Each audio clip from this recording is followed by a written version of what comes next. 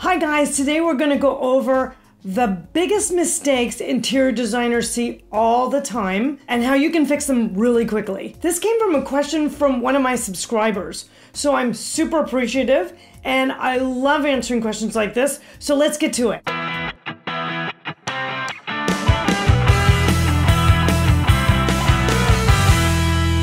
Every client I've ever had at least one, if not a number, of these things kind of going wrong in their space. And it was one of the reasons they called me in. It's hard to know which of those things are really kind of making the biggest problem for you. So I've sort of lined them up in terms of priorities on how to think about this. If you think this is going to be helpful for you, be sure to comment down below and please share with a friend who also might have the same problem. The number one item that I always see is their idea of scale of furnishings is completely off. I've talked a little bit about this before. In fact, if you check out this video on small spaces, that'll give you some tips on understanding a scale story when you have a really tight situation.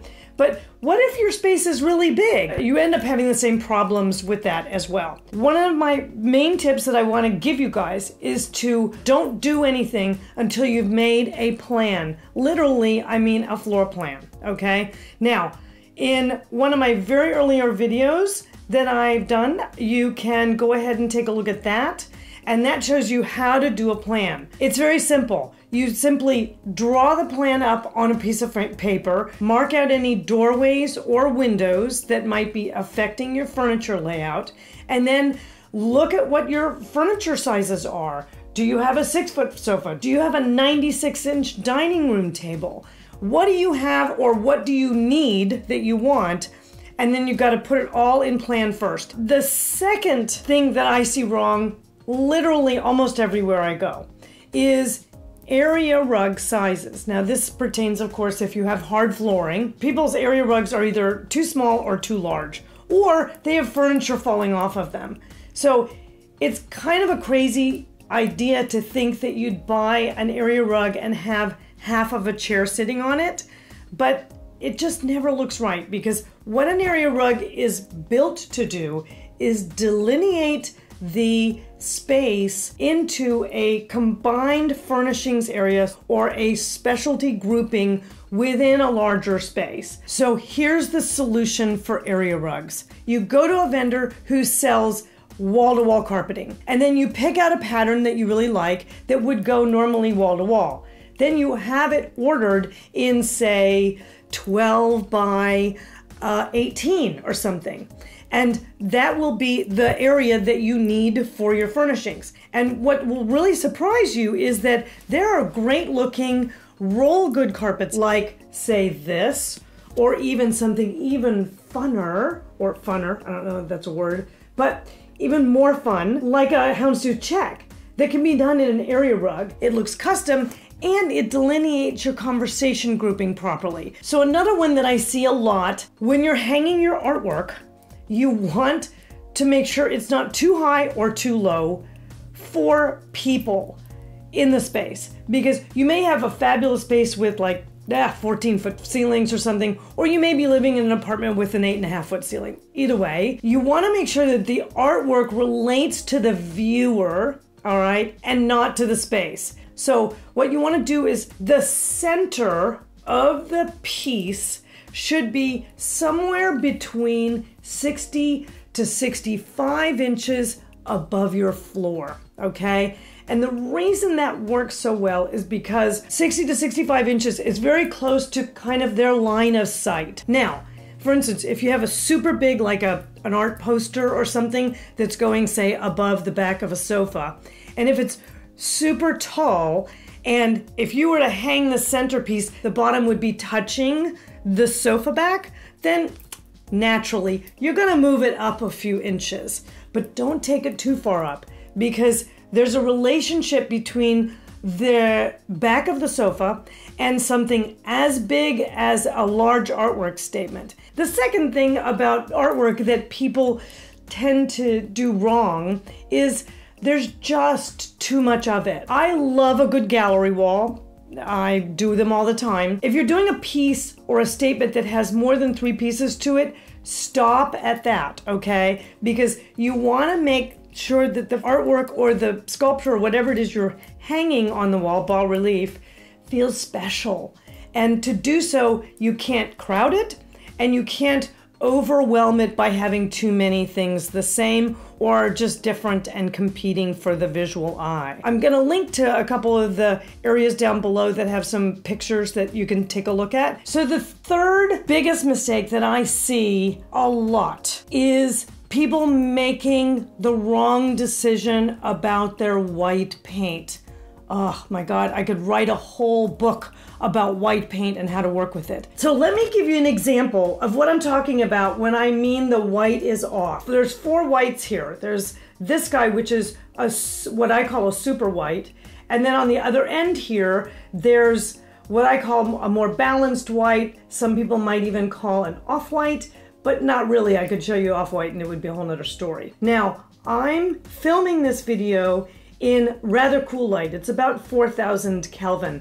Most people don't have 4,000 Kelvin in their house. They're usually going to have around 3,000 Kelvin or lower. If you are living in a space that has cooler lighting or daylight, a lot of it, you want to make sure that you stay on the warmer end of the white. And the biggest mistake I see with people is that they opt to these cool whites.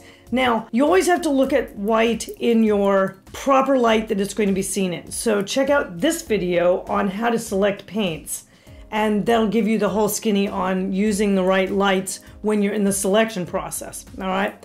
But the second thing about it is that cooler whites tend to make things look a little less healthy, shall we say.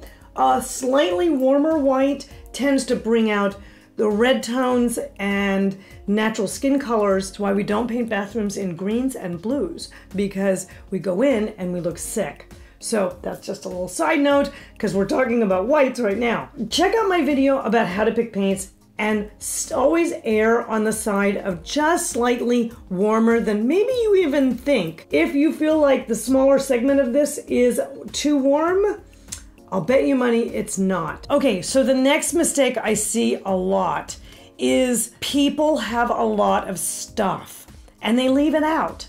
And clutter is one of those kind of taboo things. Any more than 3 objects in a visual grouping together is almost more than the eye can take in. So if you walk into a space, and I've done this 100 times, there's stuff stacked on tables. You know, for a long time, stacked books looked really cute, but honestly, stacked books is really crazy making because it's just a ton of different visual statements all lined up together, and it can't help but look messy. If you think you've got too much, you can guarantee that you do.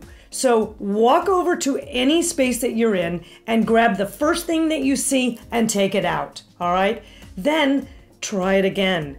Do it 3 times, and by then, if you haven't sort of tamed the drama or the craziness that's going on, say, on your coffee table, in the center of your dining room, in your kitchen, on your dresser, in your bedroom, in your bathroom, on the counters. Any of those places are easily spaces where things can get out of hand quickly. Give that technique a try. Make sure that you're just not over decoring things. That goes for your walls too. So another really common issue I see, and actually has come up a lot in the comments down below, which I really appreciate you guys asking about, is window treatments. You know, they're kind of tricky and they're very, specific. But here's one quick rule to always consider when you're doing drapery. Never have them hanging above the floor. And you always want to try and hang the rod as high up as you can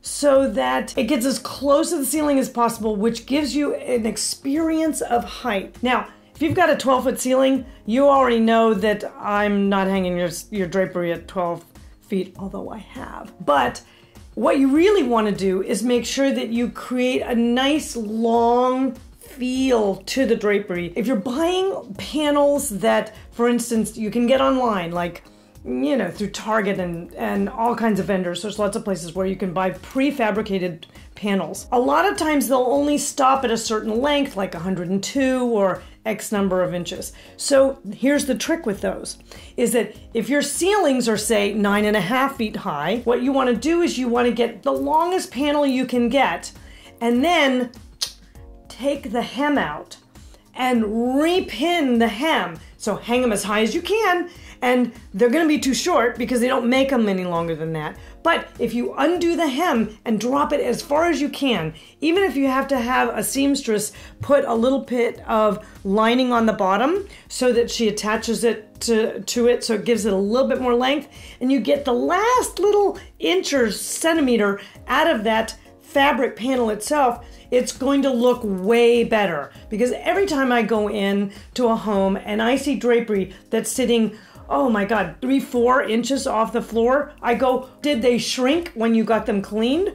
It's never a look anybody wants, and people pick it up. Even if they don't consciously pick it up, they go, there's something wrong here and we need to fix that. For those of you who have regular size ceilings, don't buy the normal size you would buy the slightly longer one, and you can take the hem up, okay? So here, that's the ticket, is that if you're buying prefabricated panels, you can always play with that hem just a little bit. Your rule of thumb for where you put that drapery rod is you want to give yourself about 4-5 inches from the ceiling, max.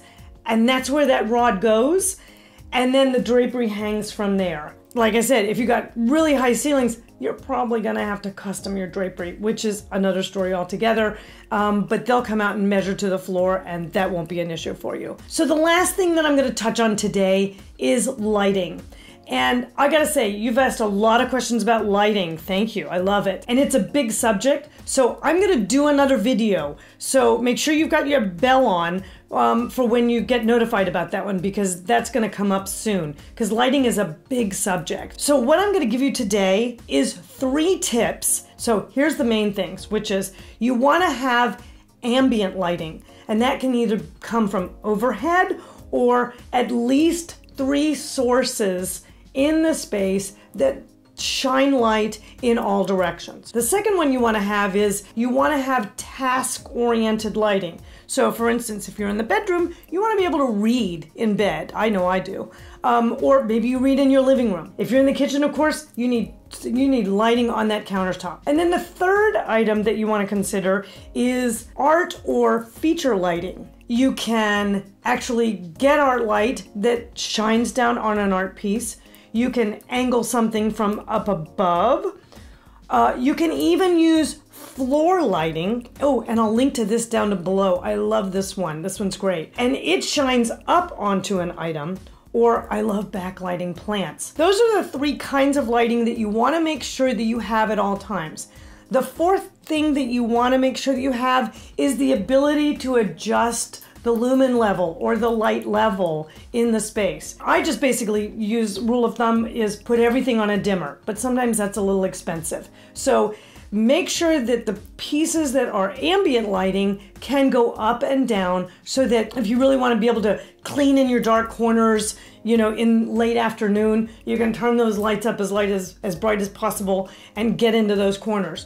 Or if you're having a little bit of a romantic evening and you want to turn those lights down to, say, candlelight level, put them on a dimmer. You can always turn them off too, because you've got 2 other light sources in the room. But dimmers make it a little bit more controllable for what you want at the time. That's the tips on lighting for this video. And then, like I said, I'm going to be doing another video all about lighting, so be sure and send me plenty of comments. Just ask me anything you ever wanted to know about lighting. Maybe LED means I don't know what to you, so let me know. Okay guys, so there's a bunch of stuff that I'm gonna link down below. There's also a couple of videos that you should check out from this video, and then be sure to subscribe, ring the bell, and I love your comments. So please comment for me, and I will be happy to answer your questions. And I look forward to seeing you next week.